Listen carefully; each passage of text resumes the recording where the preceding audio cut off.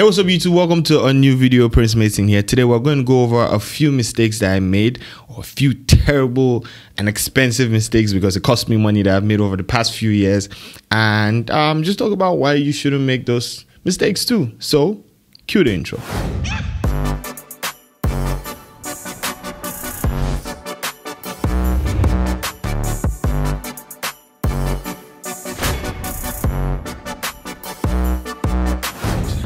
Today's video is sponsored by me, myself, and I. You guys should go check out my digital store. You guys can purchase a few things there. My skin tone lots for light and dark skin tones, and I also have my retouching essentials pack. It's right there in my digital store. Go check it out. And if you're not purchasing anything, then you can definitely check out my freebies that I have there. I have the free eyes and teeth whitening action, and I also have free frequency separation action for you guys. So let's get into today's video. So what are these things that I did, or these mistakes that I made as a photographer over the past few years that have affected me so much? I think it has cost me so much money, because I would have made a lot more money than I'm making right now, than I've made. So let's get to the first one. The first one is not creating a specific portfolio for everything. Now, as photographers starting up, we shoot different things. You know, you try out different niches.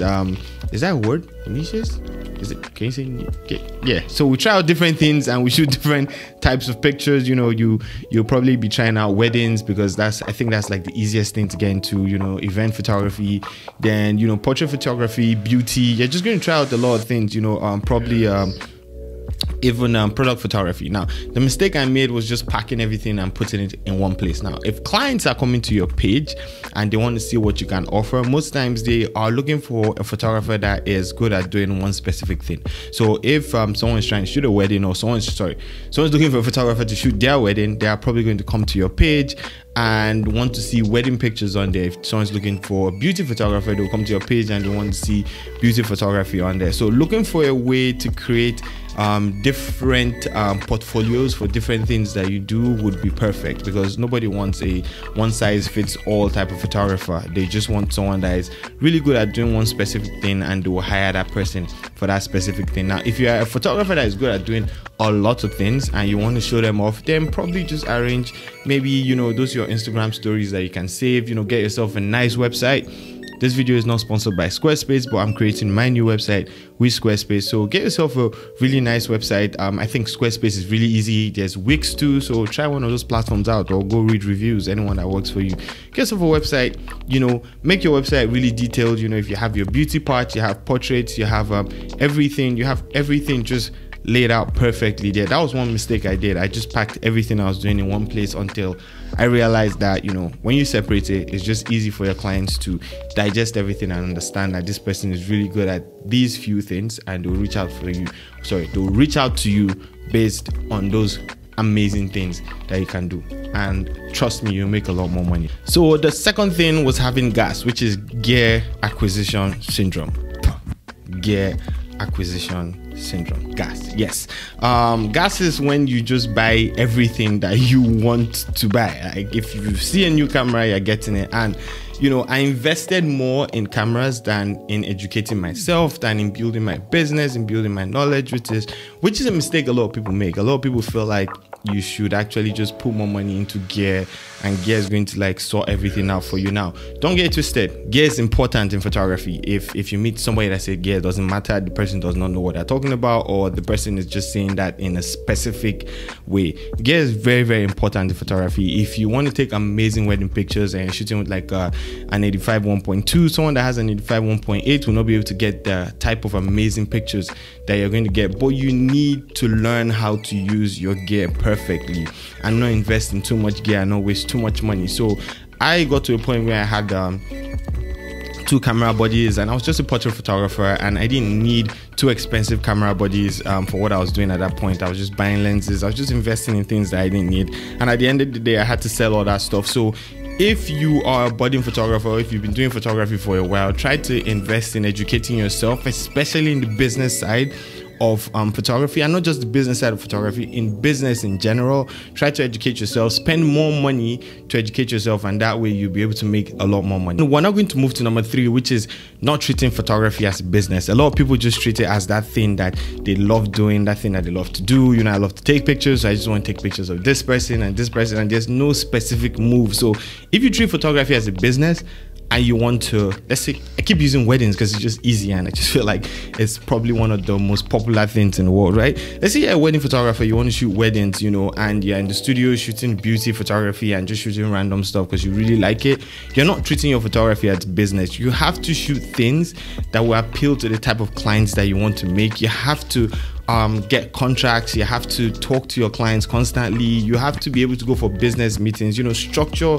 your photography in a way that is making money. Remember, when it comes to the business of photography is just 20% of that. It's very important. That's why I'm going to say invest in an education. You know, what I mean that I don't mean go to school or something. Like, you can learn on YouTube. Just buying data and learning on YouTube is investing in an education, right?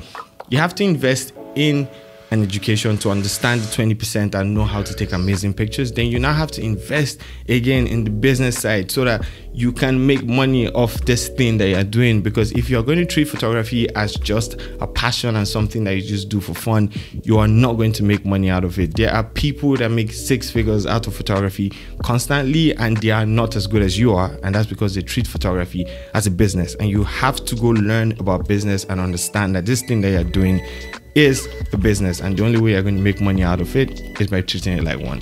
So yeah, let's move to the next point. So another mistake I made was not understanding that business is not the same in different parts of the world. So some of us have been watching a lot of successful entrepreneurs in the States and in other parts of the world, and we've been going off their advice, and that way it has affected how you do business in Africa or in Nigeria per se. So business here is different from doing business abroad. There's some principles that are, you know, almost the same, and there's some things that you can take from there and use here, and it's going to work perfectly. But when it comes to business here, I would advise you get a mentor in your country, someone that's doing really good in business, and talk to them. Or not just one person, just talk to different people that are doing really good in their businesses, and that way you would learn more on how to thrive where you are business wise. So if you are somebody that is just going online, or you're just reading books of people that have thrived in other countries, and I'm not saying it's not going to work, but you have to understand that you need to know the things to pick out of those books, the things to pick out of what those people are saying that would work in your space, in your own country, in your own area.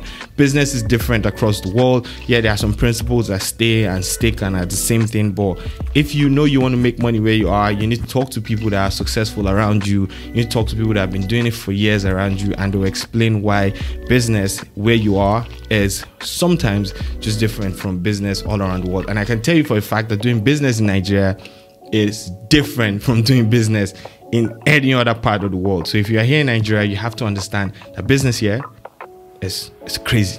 It's a crazy place. Business here is just nuts. And the last mistake I made was taking on everything myself. So there was a time I used to retouch myself, edit my videos myself, do everything myself. I would shoot, retouch, edit, go out, shoot videos, do everything myself. And it just kills you. You don't have time for other things. You don't have time to actually plan any other thing in your life. You don't have time to think about how to expand, how to grow your business, because you are spending so much time just doing every other thing, like the little things that are there. So you have to diversify. Well, no, not diversify. You have to share responsibilities, let me put it that way, in your business. You know, some people should work on editing, some people should work on you know, probably reaching out to clients or something. You just have to, I don't know, you just have to spread your business in different ways. Like right now I have people that edit for me. You know, when it comes to photos, it's not like I can't do it, but I have people I'm training that edit photos for me. I have people that edit videos for me, so I don't have to do everything myself. I can concentrate more on the business aspect of my work and leave or not like I'm not involved in the creative aspect too. I still go out, I still shoot, but because I love shooting, like it's something that I'll do forever. But you know, after shooting, I can now say, okay, you know, designate different chores, or I don't know, work to different people, and now concentrate on the next big thing. You know, concentrate on going out to get more jobs, concentrate on going out to talk to clients, concentrate on customer care with clients and all that stuff. So don't do everything yourself. Don't be that one man army. Don't be the one-man army that's trying to do everything yourself. Try to diversify. Try to not diversify. Why do I keep using that word? Try to share your projects amongst different people. You don't have to employ these people. It can just be on a contract. If you're done working, probably give editing out to somebody else, and video editing, give it to somebody else. Just do something, like just share your work in a way that you don't have to be the main person that's doing everything. And that way, like I said, you'd have more time to go out and get more jobs and get a lot more money into your company. So it's 2020. I hope you guys learned a lot from this. Do not make the same mistakes that I made over the past few years. Just grow gradually and just put these things into place, and you see how your business is going to grow even more. Anyways, don't forget to check out my digital store, and big shout out to everybody that's out there that has purchased stuff from me and is supporting the channel. I really appreciate it. I hope you guys learned a lot today. Comment below, let's have a discussion. You guys don't comment as much. I get a lot of likes, I get a lot of everything, but I just want my engagement to grow. So comment below, let me talk. If you have any other ideas you want to add to this, put it in the comments below. Let's talk about this. Anyways, thank you so much for watching this video. I'll see you guys in the next one. Have an amazing day. Peace.